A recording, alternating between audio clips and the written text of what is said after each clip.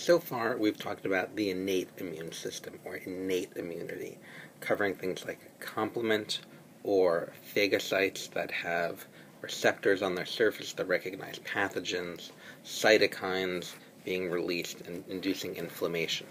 So the innate immune system is good. It can recognize pathogens via complement or LPS or mannose or other characteristics, and it can attack those pathogens via the complement effector mechanisms or phagocytosis. So the innate immune system, it's good, but it's not great.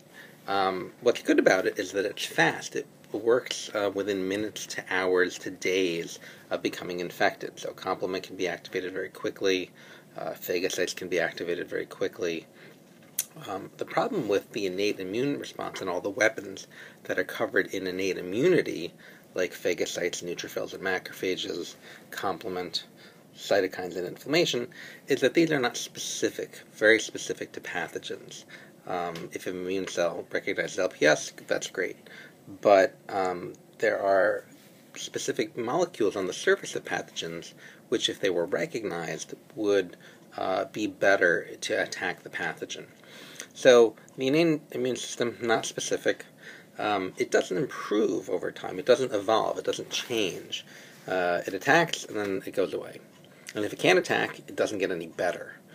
So it's limited in its ability to recognize pathogens and remove pathogens. If you only had an innate immune system, which some people do because they lack acquired immunity due to genetic defects, you would be susceptible to many pathogens. There are many pathogens that the innate immune system just cannot clear on its own. So that brings us to the second arm of the immune system called adaptive immunity or acquired immunity. So those terms are used interchangeably. So in the adaptive or acquired immune system, there are two main arms of that system. There's humoral immunity, which is what this unit is going to cover, and simply put, humoral immunity involves B cells recognizing pathogens and releasing antibodies to combat the pathogens. And that's what we're going to focus on in this unit. And the other arm of acquired or adaptive immunity, which we'll focus on in the next unit, is what's called cell-mediated immunity. And that is simply put, T cells recognizing a pathogen and either killing cells that are infected by the pathogen or releasing cytokines to help provoke an immune response. So the thing about acquired or adaptive immunity, it's actually pretty slow. It takes about a week or two sometimes to gear up initially after exposure to pathogens. So when you're exposed to a pathogen, the first line of defenses are the innate immune defenses. While that's happening, your acquired or adaptive immune defenses are recognizing a pathogen, but taking their time to go through a number of processes in order to develop a really specific attack for each pathogen. So they're specific to a pathogen. So they evolve and adapt to each pathogen. They're very specific to each pathogen.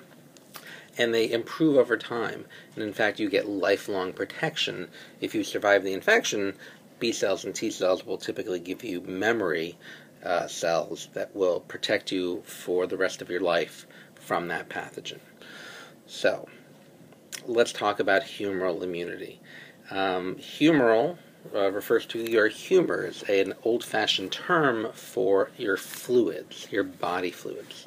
What are your humors? Your humors are any of your extracellular fluids. So things like your blood are called humors, your lymph, your interstitial fluid. Again, outside the liquid outside of your cells. So with the blood, it would be the plasma. Things like your tears and saliva, milk would technically be considered humor. It's one of your fluids. I've got fetus here. Well, we're going to see that the humoral immune system actually can protect the fetus as well. That's external, technically, of the body. Well, depends how you look at it. But the humoral immune system is going to be able to send antibodies across the placenta into the fetus's bloodstream. So the humoral immune system recognizes and attacks pathogens that are in your humors or your extracellular fluid. So if a pathogen is in your lymphatic system, in the lymph fluid, or if it's in your interstitial fluid, the B cells will recognize, hopefully, a pathogen and then unleash an attack in there. So humoral immunity is not attacking anything inside a cell. A virus could be inside the cell. The antibodies typically aren't going to go in there. Antibodies are going to stay on the outside of a cell and attack anything that's found in your extracellular fluids. So the main cell of humoral immunity is the B lymphocyte. We're just going to shorten that by saying B cell. And we're going to go through, in the unit, all the stages of the life cycle of a B cell. And B cells begin their lives in the bone marrow. So you have division of the pluripotent hematopoietic stem cells, which will differentiate into B cells. And we're going to spend some time in a later chapter in the bone marrow to talk about B cell development. So B cells go through a number of stages. Pre-B cells, they become pro-B cells, and then become immature B cells. And so there's a process that occurs in the bone marrow called somatic recombination, or VDJ recombination, and this is going to be an extremely complicated and important process by which B cells develop their antigen receptors. So we'll go into great detail into VDJ recombination. But for now, we'll just talk about B cells developing in the bone marrow, and once they've been successful in developing, they'll enter the bloodstream, right? And so when a B cell enters the bloodstream, is that where it does its job? Actually, no. B cells are lymphocytes, which means they're going to go into the lymphatic system, specifically lymphatic tissue. So B cells will enter the bloodstream just for the purposes of traveling around the body and look for lymphatic tissue. So they'll leave the blood and enter lymph nodes, the lymphatic tissues such as the BALT, bronchial-associated lymphatic tissue, the GALT, the gastrointestinal-associated lymphatic tissue, the MALT, the mucosal-associated lymphatic tissue. So B cells, which are lymphocytes, enter the lymphatic tissue, and that's where they're going to look for and try to recognize pathogens. If they're in the lymphatic system, they have matured to a point where we should call them naive B cells. And so there are B cells circulating your body right now, going from the blood to the lymph nodes, and then back to the blood, looking for pathogens. So their job is recognition of pathogens. If you are not infected, the B cells will leave the lymphatic system. They'll travel through the lymph ducts, in the lymph fluid. Eventually, lymph fluid merges back into the circulatory system, and the B cells enter the blood again, and they'll travel around the body and try a different lymph node. And that's what B cells spend their time doing, traveling between blood and lymph, looking to recognize pathogens. If there's a pathogen, and let's say there's a pathogen being drained into the lymphatic vessel here, the pathogens are going to be brought to lymphatic tissues, such as lymph nodes. So we drain pathogens into the lymph nodes, and that's where B cells will check to see if they recognize the pathogen. Hopefully, one of your B cells will recognize it, and that B cell will become an activated B cell. So B cells will go from being naive, not recognizing anything, to becoming active, because they've recognized the pathogen.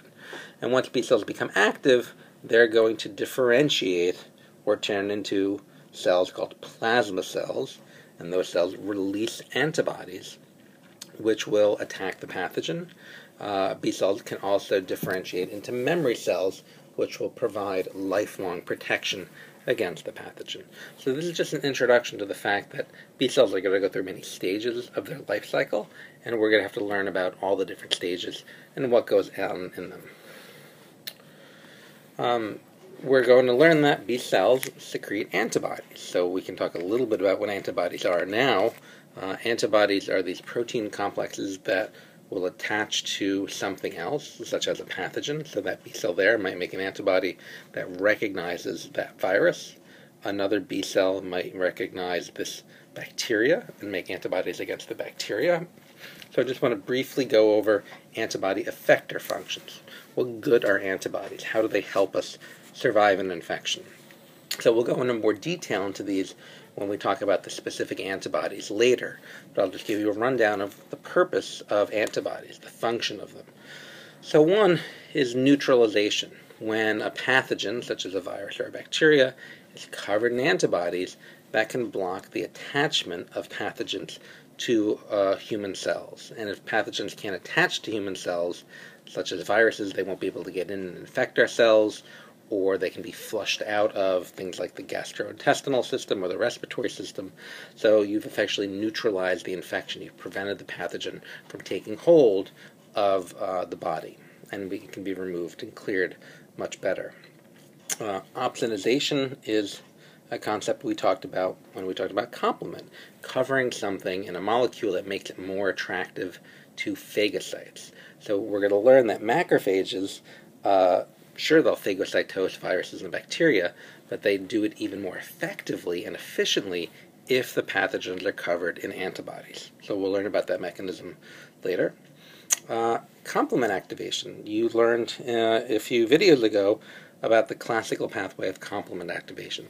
If a pathogen is covered in antibodies, specifically two types, IgM and IgG, that can attract and activate the classical pathway of complement activation. Providing protection in various parts of the body that don't have access to complement, for example. So antibodies are secreted into fluids such as milk or mucus, tears, sweat, saliva. So providing protection to places in the body that might not have access to other immune defenses. And lastly, antibodies are going to help other immune cells activate and attack the pathogens. So we'll learn about mast cells and basophils and NK, natural killer cells. If a pathogen is covered in antibodies, these things will help destroy the pathogen. So that's just a brief introduction of the humoral immune system, or humoral immunity, and we're going to go in great detail into everything we've talked about in this video.